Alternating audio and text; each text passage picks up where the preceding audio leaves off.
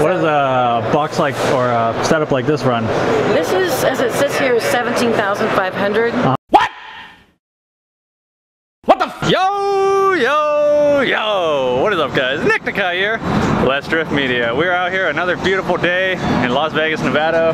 We're out here for our second day of SEMA with the Homie Parker Irish. Hopefully we get to see some more stuff today. I'll try to take you guys more to the tool area, stuff like that, things I missed since there's so much stuff to see, but let's get over there. I don't know if you guys noticed a little bit better video quality. Recently got the iPhone 13 Pro Max, so I've been using this for a lot of the B-roll, and honestly I wanted to just use this iPhone instead of this big ass camera.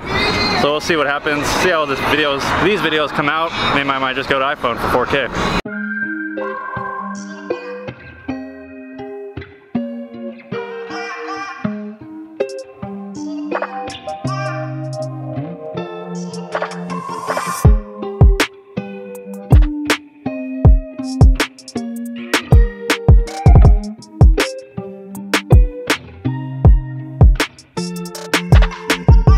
I just had some bomb-ass breakfast at Wahlburgers, Mark Wahlberg. Time to hit the monorail now, get to SEMA. Alright guys, well, first car of the day. I'm take you back to probably one of my favorite cars, I think. This S14. 2-day swapped. Right-hand drive. This thing is just so clean. Like nutting all over the place.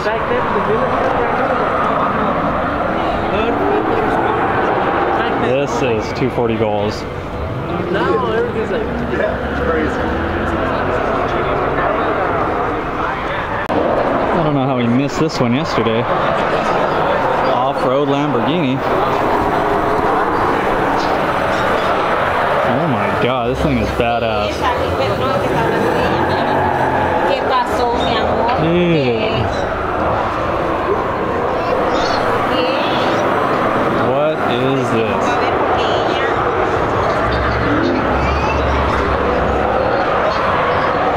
Very badass. This thing is sick.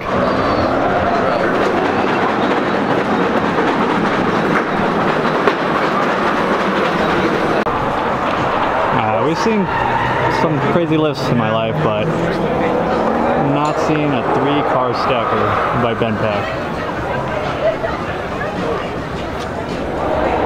I mean, you'd have to have a huge ass garage for this, but holy crap, that is goals right there.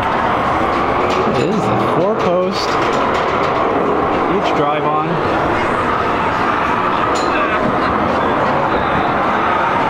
That is sick. I didn't even know Benpack was out here. Maybe I should buy my lift here.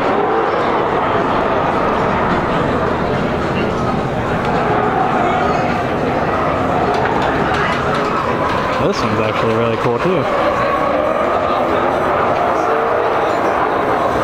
Giant scissor lift.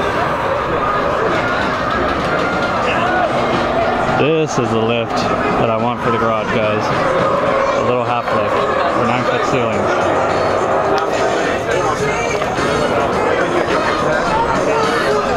This is the one I want.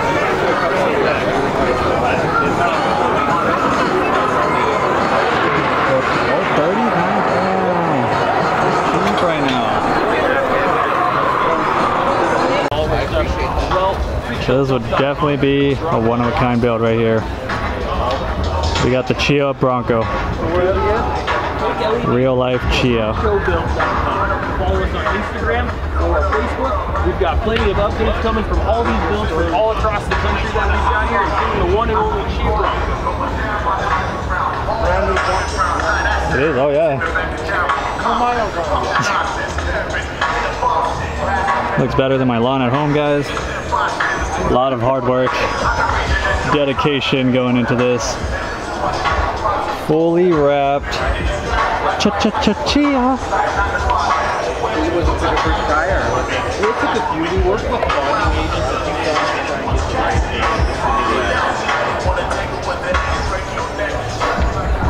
Absolutely next level. Never even could imagine something like this.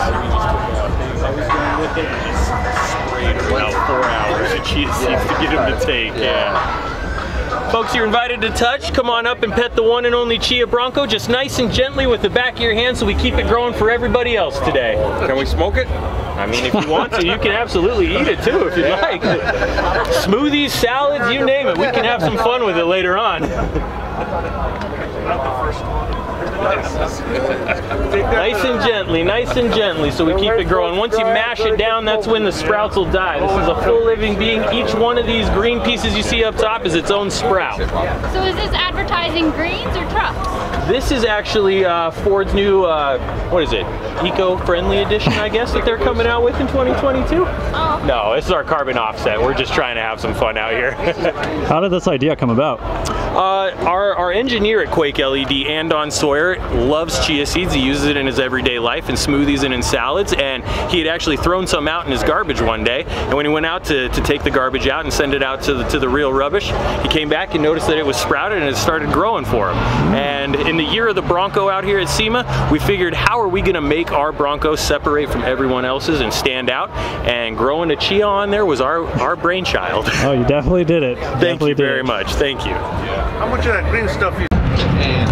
Alright guys, well, having a great time here at SEMA. One cool thing about here is everyone's super cool. You just walk up, talk to everyone, all the builders, all the people walking around, just everyone's really cool. It's a really cool and friendly environment. And yeah, so still gonna check out some more. I think we need to go to the Overland area, but I think that's where we're gonna go now, try and find it and see what's up with that.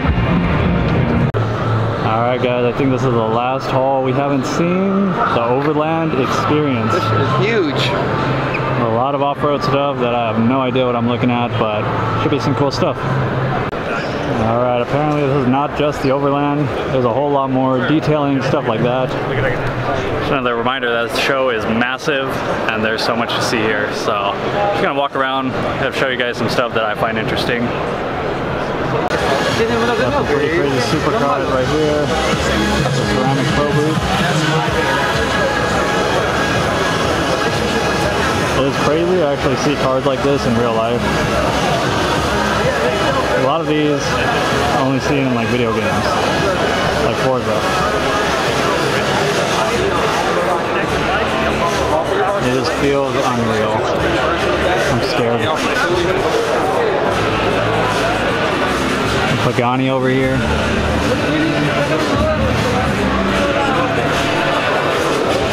Look at the interior. Like, what are we looking at?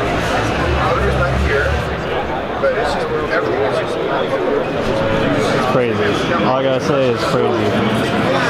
One thing is seeing in pictures, but in real life, wow, speechless.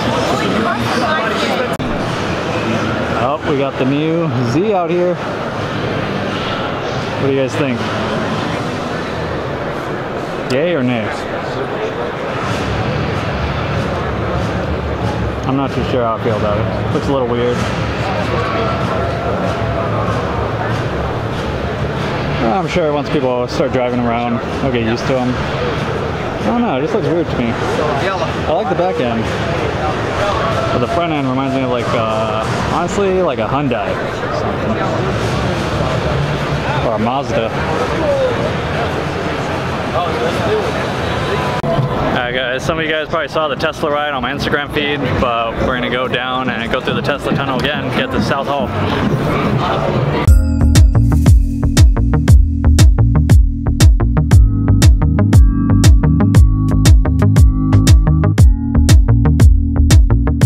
Yeah, it's very cool. How's it going? Not too bad. What do we got here? I saw the camera. I thought, is he going to take this on himself or no? We'll put it on the YouTube channel. You guys can find us at Let's Drift Media.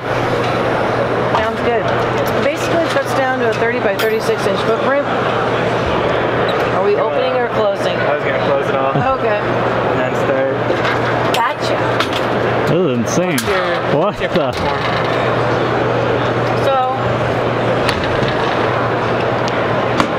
besides even just, you know, putting this on your YouTube thing, you yourself should actually move this and see how incredibly easy. It's 1,200 pounds you're moving right now. Oh wow.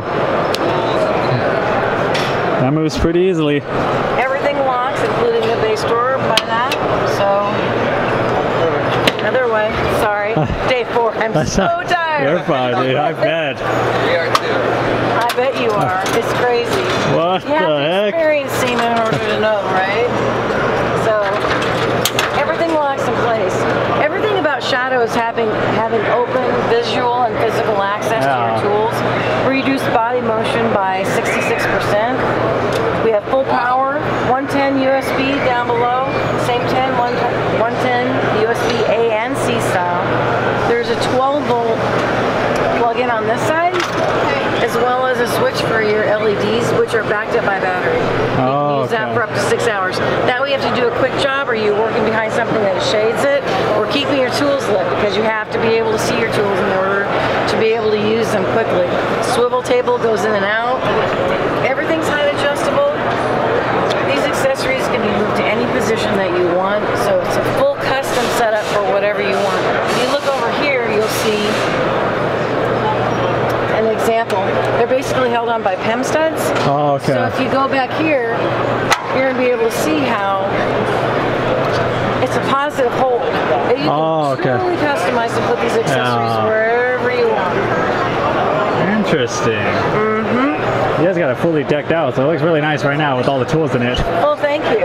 This is a new holder on the market as well. This holds your screwdrivers. As you can see, you can have different lengths, but yet it presents the tip so you know you're grabbing your 6-inch or 8-inch screwdriver in the head style that you're having. You could put it in that way, but you don't get as positive of a hold. Yeah. Yep. That is cool. The pry bar holder. This is their secret little space back here. You can put all kinds of, 4-foot extensions or pry bars. What does a box like, or a setup like this run? This is, as it says here, is $17,500. What? What the fuck? We're going to rotary forward lift. Oh, you auto tags. You guys know what's up with these.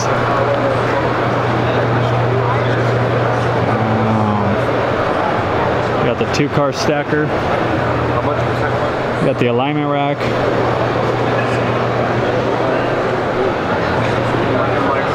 Very nice. See what we got over here. Jesus. Got the 2 posts. A lot of you guys know about at work. I don't know why it seems a lot taller here.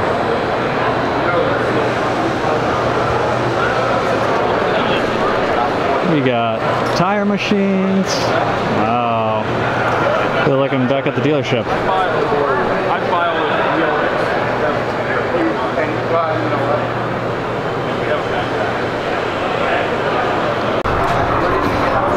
Alright, so we're officially done with SEMA. We pretty much saw everything. Only filmed the stuff I wanted to see. Our feet hurt. We walked 60 miles yesterday. We're gonna go to Topgolf now, so thank you guys for watching. I'll catch you guys later.